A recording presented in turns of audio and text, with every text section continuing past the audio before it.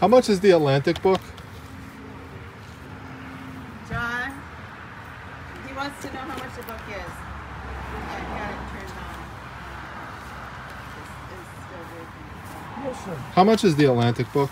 I take $7 for that. I never open $7? it. Yes, sir. Okay. Brand new. All right. Deal. So that was at a garage sale before the estate sale you're about to see. I got it for $7, and I have it listed right now for $47.50. Really nice, big, sealed coffee table book on the Atlantic. Now, that guy was the coolest old guy I have seen in a long time. He had the best Greek accent, and that just made me give him the $7 that he asked for. Someone else, I probably would have said, you know, could you do $5? But certain people, I don't know, do you feel the same way? To just get a vibe from somebody and you're just like, all right, I'll just give you what you want, as long as it's close to what you would have paid for it. So that's the beginning of what I plan to introduce into the videos this year, which is some more audio interaction with people that I'm buying from, or that I'm doing some treasure hunting around, like other customers and stuff. So you'll see that in more videos this year. So let's get off to that estate sale. I believe we have found it. I see people lining up at this house right here. It's a one level. So let's get ourselves ready.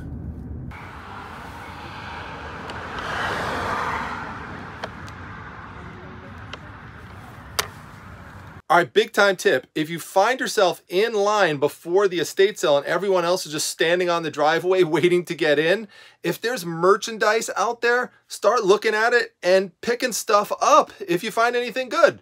Here, watch this.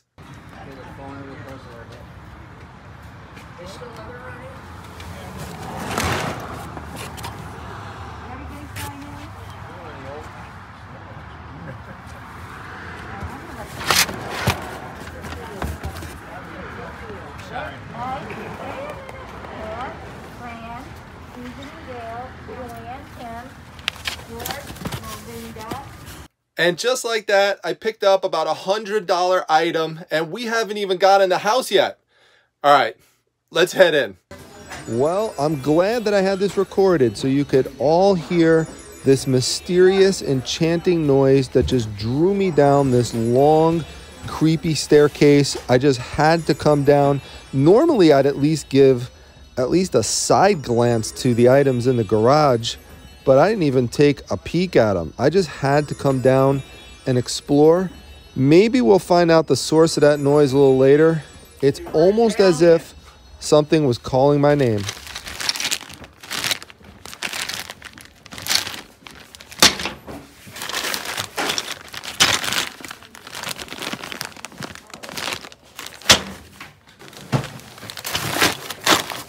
All right, so what you're looking for here is a round head slotted clothespin.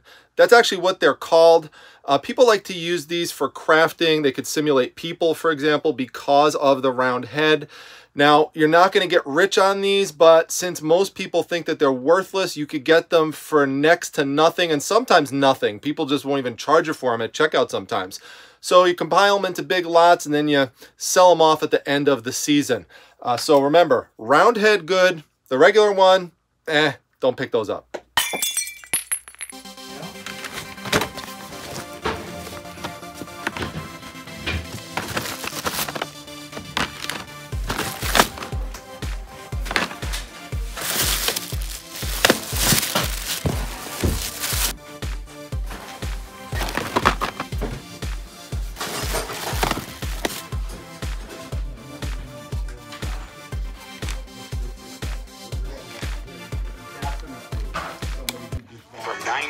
For open interviews. Apply today online or visit us at our hiring event at our Cicero Design Center near Copper.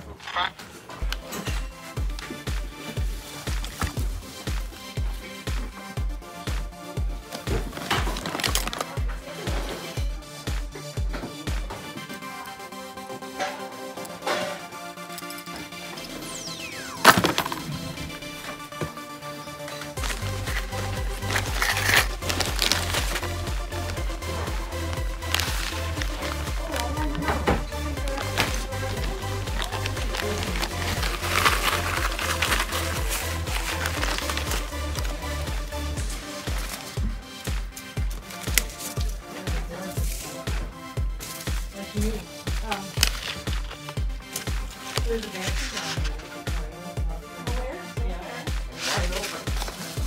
Well, you'd have to, it's rough, yeah, but It's there. Yeah, I was thinking if you bought the home, yeah.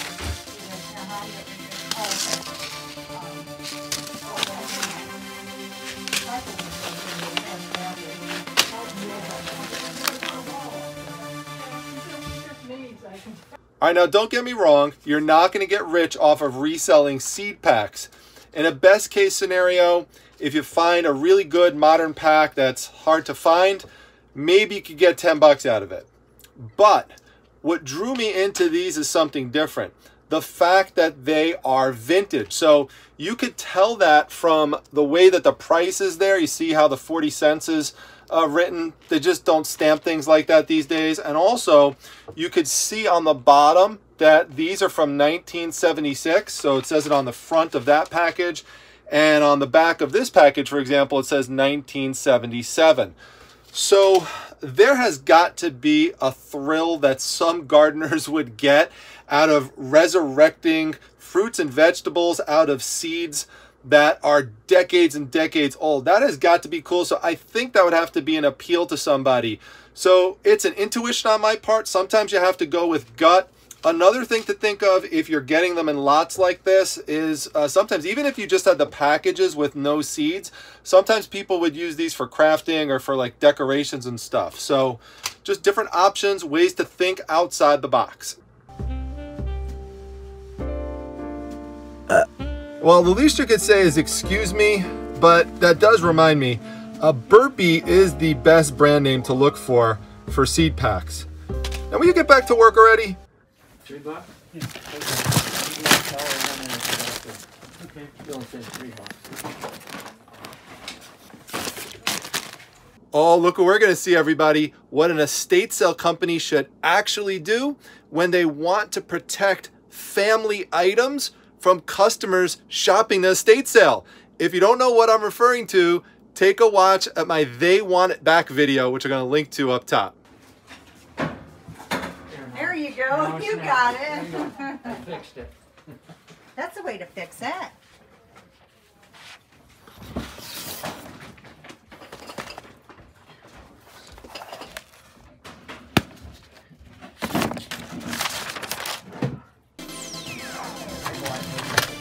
Oh, Bill, that's wild. Thank you, sir. Appreciate that. It is my collection. Oh, that's great.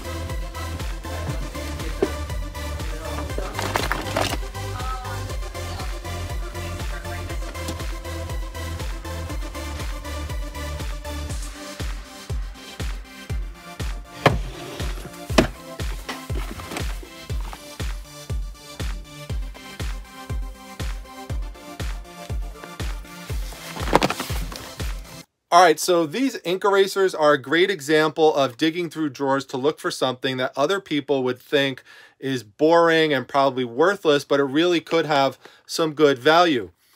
Just one of these erasers right now is listed on eBay for 15 bucks plus $5 shipping. So I have a whole box of them here plus some extras.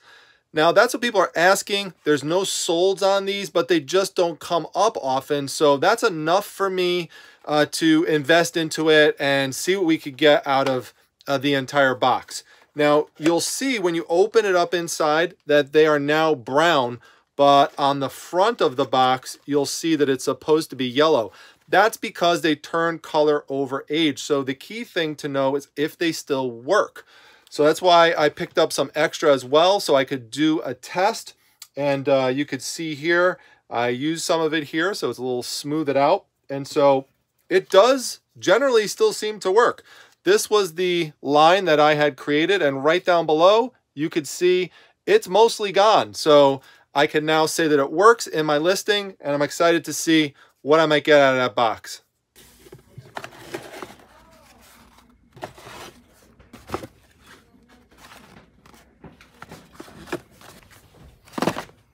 All right, now what you're going to see now is one of my favorite ways of finding hidden treasures, which is going through binders and file folders of stuff that looks to the average person like worthless papers, but inside, once you start digging, you can find some valuable items. And don't get thrown off if that top surface item is something boring and really is worthless, like a notepad, keep looking.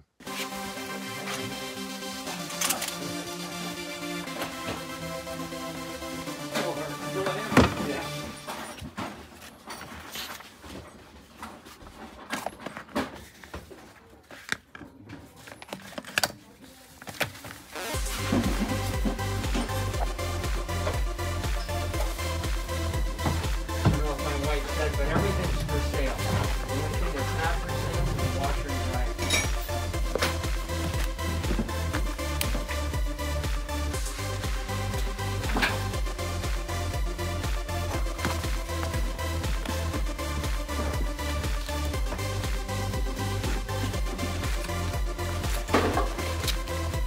All right, so what I would do is lot together these two vintage electrical wiring books from Sears from the 50s and 60s and ask about 20 to 30 bucks for it at start. Then for the vintage mailbox numbering system, I'd ask about 15 to 20 bucks for these. It's new old stock. They don't make it anymore. It's not just the numbers 4, 5, 6. They have additional numbers, and you could just put that in your description section with the quantity for each.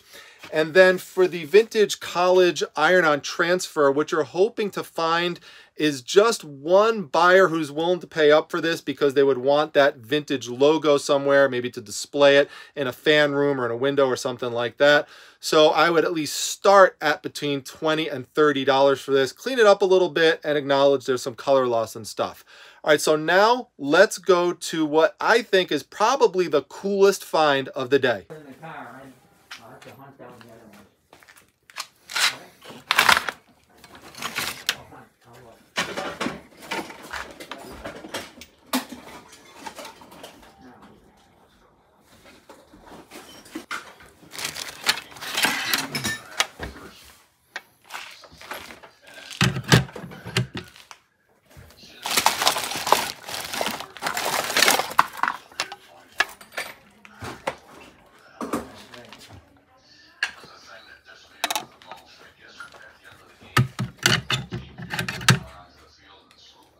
Yeah, they didn't do it.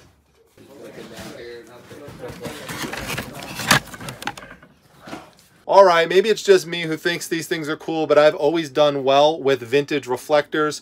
As you can see, it naturally hangs down in the middle like that. So what you do is you just tilt it forwards to one side, and then you just stand it up like this, and it would be used in the roadway for a hazard alert. So I would hope to get about $50 for the lot of 3. We'll see what happens. Trying to find my card. No, I have it here somewhere. Okay, take your time and I'll... Oh, here we go. I got it. I'm just walking around anyway. Yeah, I'll give it to him today. Yeah, so if you could give it to him, just tell him I specialize in comics. I deal in comic books, and he could just text me at that number, send pictures to it, and I'll get right back to him. Okay. Yeah, I appreciate it. I'll see him later today. All right, thanks a lot. Yeah, All no right. problem.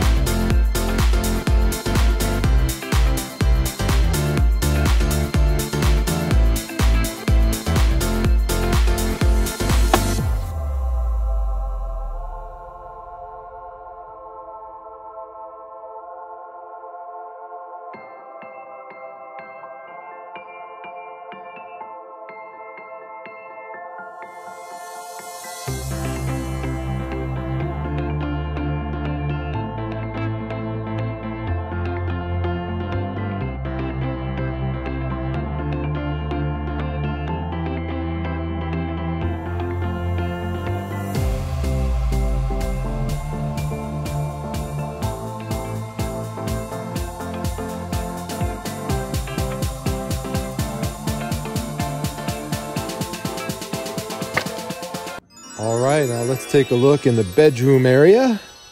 Now, for some reason, I'm getting this weird tingling sensation coming over me. It's getting a little stronger near this item right here. Hey, what is that noise? Wait a minute, do you hear that music? Oh no, don't even tell me. I gotta turn this. Oh no. Here we go. Hey, prime time. I hope you like my big water jug. Why don't you take me home with you so I could read you your horoscope? Now, wait a minute here. I don't even know if you work. You have a few stains on you that I'm gonna have to clean off here. We've got to test you out. So let's take a look here. All right, you've got this cord here. I got to plug you in. All right, I got to turn you on here. All right. Well, it looks like you should work. So got to feel if it's warming up a little bit there. I think it's getting a little warm to the touch. Might have to do a little extra testing here for this one. Hang on here. There's only one way to totally know if it works here. Yep, she definitely feels warm to the touch. She's helping work that leg cramp out really good. So I think we'll take her home. And look at this. Lori Gonzalez purchased it for $27.50. Thank you so much, Lori.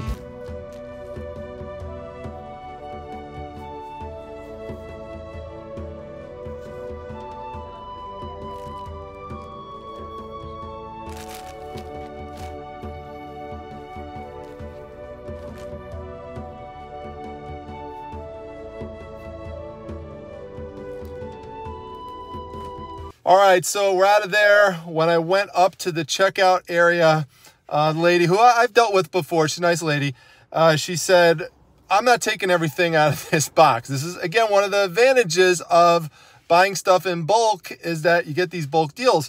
So she said, do you have a number in mind? How much is it worth to you? So I said, $20. Keep that number in mind because that's a great number for when you fill a box up. 20 bucks a box. People just seem to feel that that number is fair enough. And it's good for you as a reseller because you'll quickly get the $20 back in like no time. So that's what we did. $20 for the box and we're all set.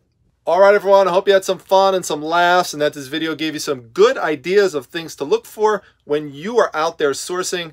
Now, before you go, make sure you check out the link to Lori Gonzalez's eBay store. I just mentioned her. She picked up that mermaid heated blanket. She actually has an eBay store that's named after mermaids. It's called the Singing Mermaids Treasure Trove. It's an awesome store. I've bought things from her before. In fact, just recently I bought this awesome Crocodile Warrior action figure. So I think you would really love it. The prices are great as well. So links in the description section and in the comment section. Thank you, Lori, for being a member and for all of your support. I'll see you back at the next one, everyone. Take care.